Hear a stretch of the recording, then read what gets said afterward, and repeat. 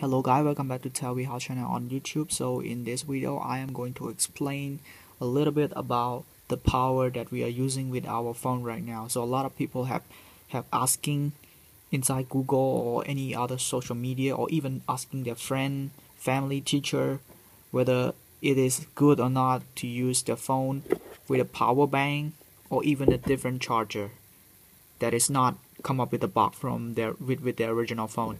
For example, the first one I'm going to talk about is the power bank. So is it good or not to use the power bank? Well, it's depend on the power bank size of battery. It's depend on the output of the voltage output and the amp intensity of the phone of the power bank. For example, in this case, this power bank is actually, let me see its output. It is a 5 volt, and its output with the 5 volt voltage output and 1 amp intensity. So you asking me that is it good or not to use this 5 volt voltage with 1 amp intensity to charge your phone? Well, my answer would be, if you are using an iPhone 5 or 5S, 5C, this might be good for you.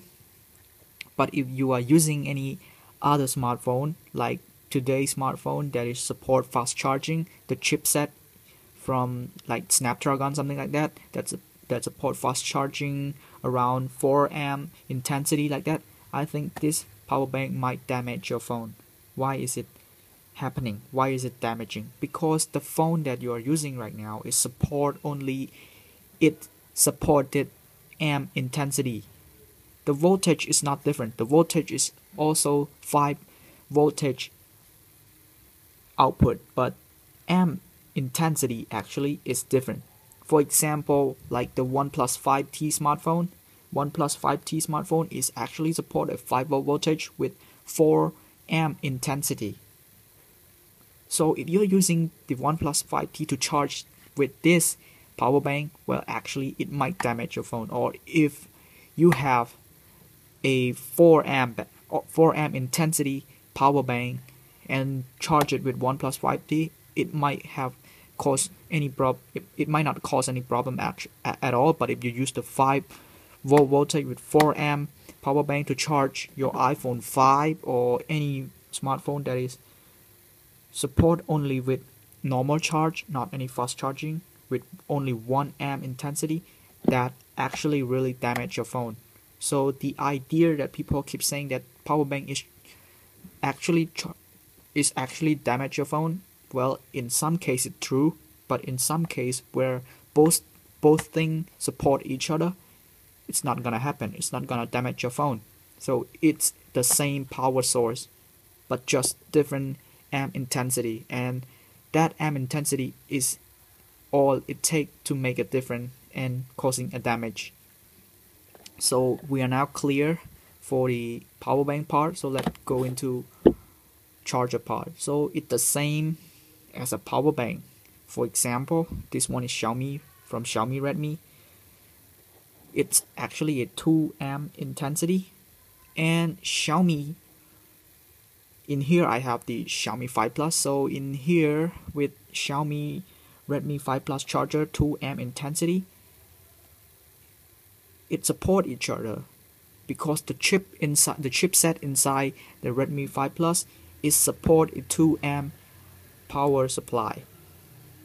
So for example, if it took around 1 hour and a half to charge it from 0% to 100% capacity, but if you change this charger to other type of charger, for example like the iPhone, it's a 5 volt voltage, the same voltage but 1 amp intensity, so different intensity. This is 1 amp and this is for 2 amp.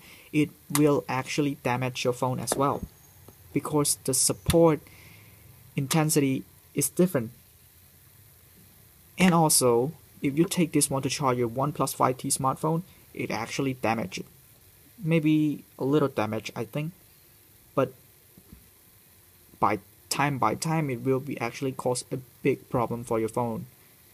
You know, I used to experience once with my iPhone 5 is that I don't really actually care about what type of charger, but at that time when I was at home, because right now I'm not at home, I'm in abroad in China. I have to pursue my study. So when I'm home, I try to use different charger with my phone and charge it regularly, especially with an even bigger amp intensity.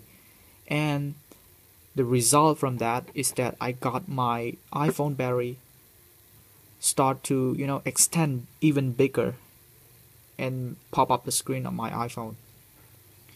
So that is a real problem, and it causes major damage to your phone. And to solve that problem, I just go and change the battery out, and then I'm not going to charge it with any unsupported charger anymore.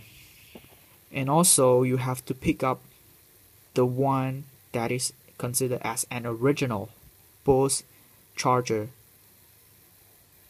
and the phone must be supported each other. For some case, like the connector, actually the connector don't really cause any damages. Well, if it is not if it is not actually an original connector, this is not an original connector from the company or from your phone out of the box, but it doesn't cause any problem because the connector itself don't actually pose a threat.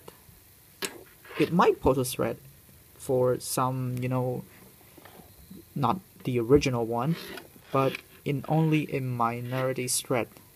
But to the charger, it really poses a great damage. It really a major threat.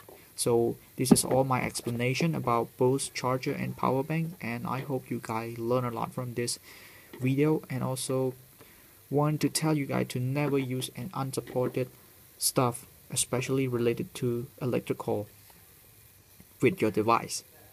On both smartphone or computer, it works the same. It stands on the same principle. So I hope you guys enjoyed this video, and thank a lot for your watching. And I also looking forward for your subscribe, so click subscribe in order to get even more upcoming amazing video. And thank you for watching again, and bye for now.